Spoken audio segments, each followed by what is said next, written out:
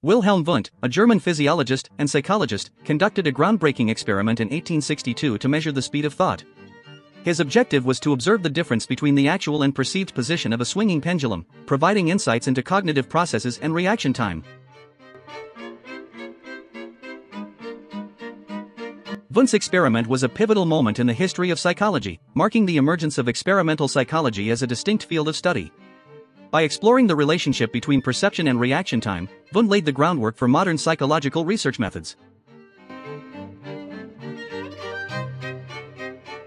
The experiment involved participants observing a swinging pendulum and indicating the moment they perceived it to be at its highest point.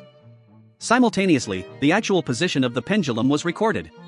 By comparing the perceived and actual positions, Wundt sought to quantify the speed of thought. Through meticulous data collection and analysis, Wundt aimed to uncover the cognitive processes underlying perception and the discrepancies between subjective experiences and objective reality. His experiment provided valuable insights into the complexities of human thought and consciousness. The significance of Wundt's experiment extended beyond the measurement of thought speed.